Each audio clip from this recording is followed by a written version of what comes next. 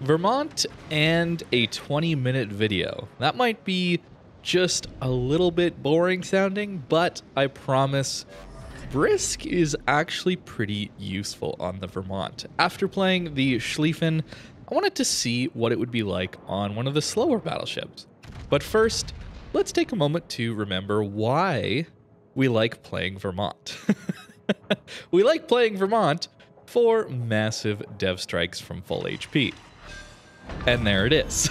So that is why I want to play Vermont. But of course, the trouble is the speed. Having such a slow, massive ship is a really, really bad thing at tier 10. The ship is very easy to spot and very easy to hit and kill. It's got a pretty large superstructure and some odd-shaped armor that allows for easy shot traps to armor piercing at basically every single angle. So while Schlieffen is able to take advantage of the extra speed to accentuate its strengths in repositioning and getting itself into some really, really good situations, like we looked at a few videos ago, Vermont has a massive weak point on its speed, and that's what I wanted to see if Brisk would actually help. And to my surprise, I've actually really, really enjoyed it. I tend to play Vermont in areas where I'm most likely going undetected between salvos. Since there is such a long distance and time between those salvos with a 40-second reload, there's a lot of time to make use of the extra speed. And it allows me to get closer to the battle, where I'm able to actually deal damage to some destroyers. We actually hit that DD there for a lot of damage. Vermont guns certainly can hurt, especially with the alpha damage on the armor piercing, even with overpens. You can see I already have Brisk activating, even though I'm relatively close. It's really, really, really handy to have because I can get out of situations a little bit quicker, assuming I'm able to go dark, which I often am able to due to positioning myself in a spot where I'm not going to stay permanently lit by the large capital ships. The Yamato and the Des Moines, for example, are both outside of my detection range. This is a great way to play a lot of battleships. Montana loves to play like this, just outside of concealment, so you're constantly not surprising people, but you're in and out of detection, and maybe you can get a sneaky broadside shot into someone who's not paying attention to the minimap and those ships that have gone undetected and their last known locations. Vermont is really, really strong in this regard. Waiting 40 seconds kinda sucks, but having these massive guns really can make up for it. And flanking like this is something that I really wouldn't want to do in a Vermont unless I had Brisk, since it would take me so long to reposition away from this flank. I would tend to position myself more centrally so I don't actually end up missing out on the entire fight to try and win this game. This Des Moines goes dark, but he's in the process of turning, and a Vermont, well, a Vermont loves that. So double Citadel, devastating strike in this game as well. And now that we've somewhat cleaned up this flank, it's time to go try and support in the middle. I really, really should be trying to get closer to our Gearing and Kitakazi here. They're somewhat vulnerable in their positioning, and that's why I'm kind of looking over towards that flank. However, I really should be turning my turrets here. This is a big mistake I made in this game, was actually just pushing out this flank even further. I think it wasted a lot of time, and I wasn't even close enough to really help these DDs out. At this range, it's really, really, really hard to hit destroyers. At that 10 to 15 kilometer range, I think it's possible.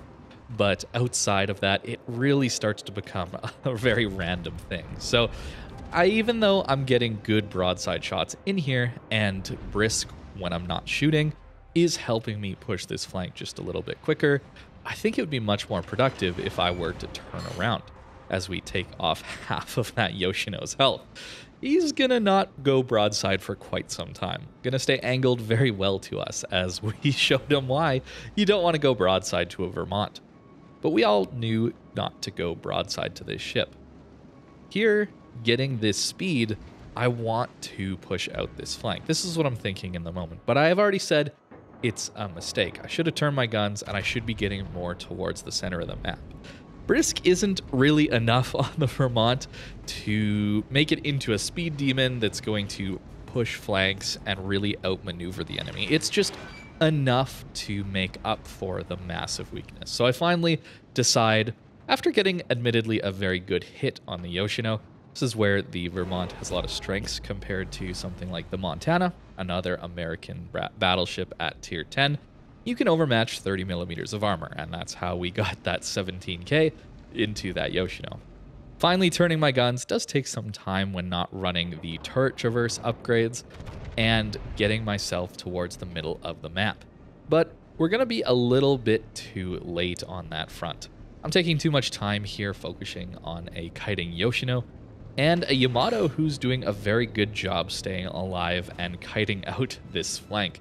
We got a lot of people here, but they're all pushing in. And of course, we all know that when you're pushing, you're at a massive disadvantage, especially against ships that have a ton of overmatch and some massive HE alpha in the Yoshino and Yamato respectively. Our destroyers, though, have managed to take out a Fletcher in the middle of the map, which is really, really solid, really, really good stuff. But they now know exactly where these two DDs are, and there's a prevention coming around the corner. This is where I would be much more useful if I'd positioned myself towards B instead of this flank already. And of course, getting farmed out by a Sherman isn't the most fun experience in the world, so we're going to turn in anyway, even though it means giving broadside to a Yamato. Probably going to take some damage there, but we should be all right, assuming they don't get a massive, massive hit. And yeah, one Citadel, that's to be expected against a Yamato. It's a very accurate battleship, and it should be doing that kind of damage. And again, looking for those cheeky shots into the Yoshino as he's kiting away, giving me a little bit too much broadside, but I'm pretty sure he's just going to turn out and slow down. Our two destroyers, though, do manage to survive, as I believe the Champagne took out the prevention, but they are, I believe, in Pommern Hydro range. If I had moved when I told you I had made a mistake, I would have been much closer to these destroyers and a much bigger deterrent in them getting rushed down like this. That's why I think Brisk on Vermont is a good thing, but it can be a little bit of bait, at least in this early stage when I don't really know the extent of what I should be doing in this ship with a little bit of extra speed. Got a little too greedy, and that resulted in these destroyers getting ambushed by a Pommern. And of course, if I don't quite get up into the superstructure, you can see we're going to bounce even on a ship like the Pommern, a tier 9 that's not really known for being the most tanky because it's pretty easy to hit into the superstructure. At this point, of course, I do have to turn away. I'm giving broadside to a Yamato and a Yoshino who's shooting AP, which is really good to see. Normally you don't see that out of people, but Yoshino AP is actually pretty decent. And of course, the Vermont that I'm very broadside to at the moment. I hoped to deal with this Pommern and help our Gearing survive and our Kitakaze survive, but unfortunately they both go down. And this is where we get into a bit of a problem here. We have no DDs left. Even though we have even caps and we're ahead on points, the enemy now can have all the information that we can't have. They have a massive advantage there, and they're capable of encircling us and probably pushing us out of both of these caps. With the spotting advantage and their massive advantage in long-range firepower, with that spotting, it's going to be pretty tough for us to deal with that. I also need to just get out of here because I am slowly getting chipped down by the Sherman and the Yoshino from long range. And I believe a Monarch as well is shooting HE at us. I am taking fire prevention, of course. On a ship this big and slow, it's pretty important to get that fire prevention to not take too much fire damage from people.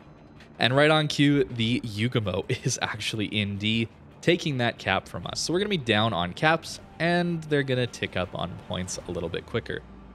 But we need to stay calm. We can't just YOLO push back into them because we're going to eat a bunch of torpedoes from the Unicum, let's say, crossing into B with those torps potentially. And of course, they have a pretty good crossfire setup between the Vermont and the Yamato. So pushing in really, really is a bad idea here, which is why I'm running away. and I'm hoping to put some pressure on the D cap. And I'm hoping actually my team comes with me a little bit. You can see they're all kind of pointed towards the edge of the map. Our Amagi is going to go down to the Yamato, continuing that push that really wasn't going to work out too well. And our Thunderer is actually also heading that way, alongside our Des Moines and our Champagne. Fortunately, our Atago does make a risky turn here in front of this island, and we're both going to go contest the D cap. It's tough, though, against DDs. Really, it's important to monitor the detection icon. We're lit right now, so we know the Ugumo is somewhere in front of us. If I had to guess, most Ugumo players and Japanese destroyer players in general are going to try and get some broadsides for those torpedoes. So I'm assuming, based on the amount of time that he's taken to cap and now has some movement opportunities, I'm assuming he's to my right. That's why I'm slowing down, turning out, trying to angle to these torpedoes that I'm expecting to come from in our spawn. And it's really difficult. It's just a guessing game, really. You notice I'm pretty paranoid about this looking over this way. I'm not really helping my team too much here in running away from the B cap, since the enemy team is pushing in a little bit, and my HP and tankiness could be pretty useful, considering we don't really have very tanky ships left. Thunderer only has 32 millimeters of armor, Champagne even squishier yet. So while I'm at half HP, I'm probably one of the more tanky ships, and I'm running away. But it's important to get out of this bad situation where we're getting crossfired by a Yamato and a Vermont, and getting outspotted by all these destroyers, having to deal with torps. It's important to set up a flank and control it. So us getting into the D cap area is really, really, really powerful. And the Atago starts capping. And it's important to notice that he's actually taking the cap. That means we know the Ugumo is not within D at all.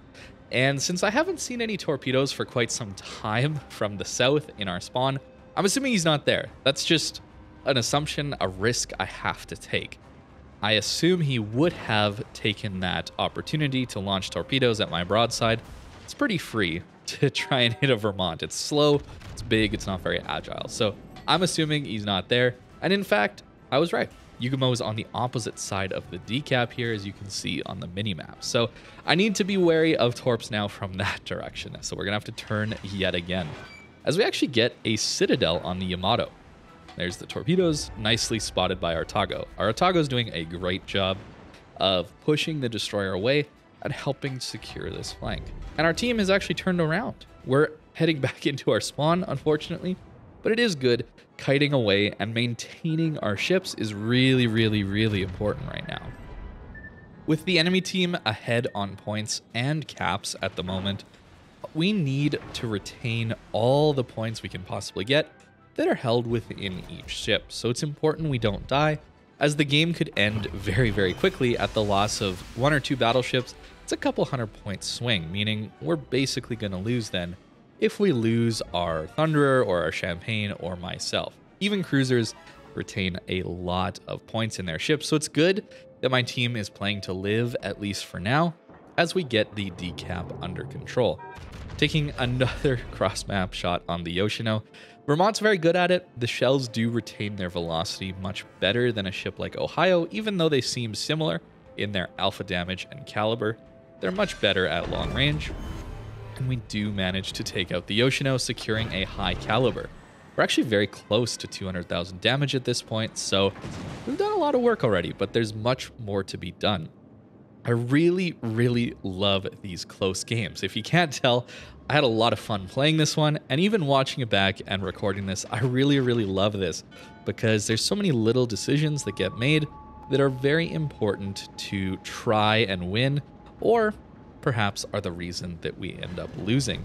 So now that we have the 2 caps to 2 caps tie, the enemy team is still ahead on points, meaning we do need to stall or get a kill.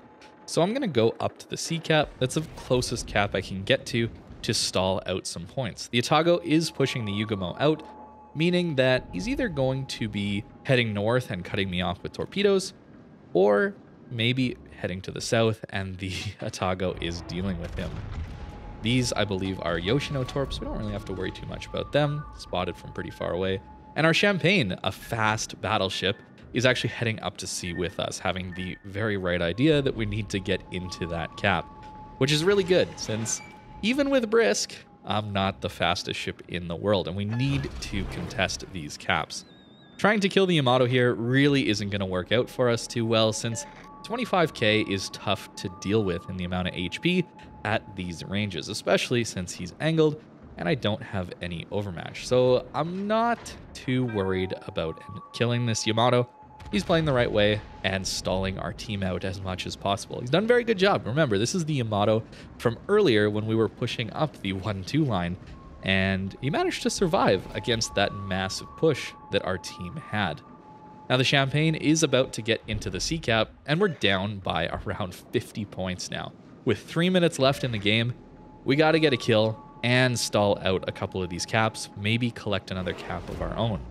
The Des Moines does get a radar on the Sherman, but it's just barely too late to get some resets, which is a little unfortunate, but at least we should be able to get the kill secured here. That's the hope. With that point swing, we might barely have enough time, assuming I get into the C cap, to cap C and then get to B. That's the fastest way for me to get myself into a cap and actually be useful. Making use of Brisk here, you can see we're actually going over, or we were going over 25 knots.